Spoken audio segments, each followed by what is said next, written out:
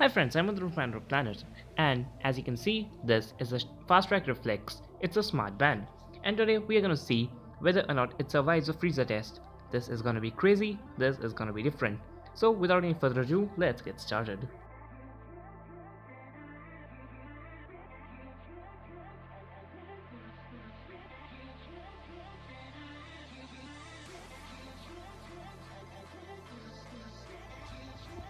So guys, as you can see, I've already put it inside my freezer, and all the features on this smart band or smart fitness tracker do work. So now I'll just close the door, and after an hour I'll see whether or not this band works. So let's wait for an hour.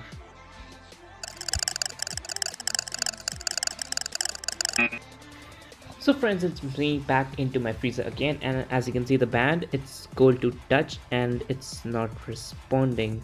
I think it's dead. So first let me put it in a better place and then we'll continue. So guys, as you can see, there's a lot of mist formed onto it. Oh, okay, so it's working, it's not dead. The touch is working, and let me check for all the features whether or not they are present. So yeah, first, okay, so the band is completely covered with mist or water droplets. Now let's check the features. So yeah, the touch is working perfectly fine. It's just cold to touch right now, but the features, they do work. So that means this band has not yet died.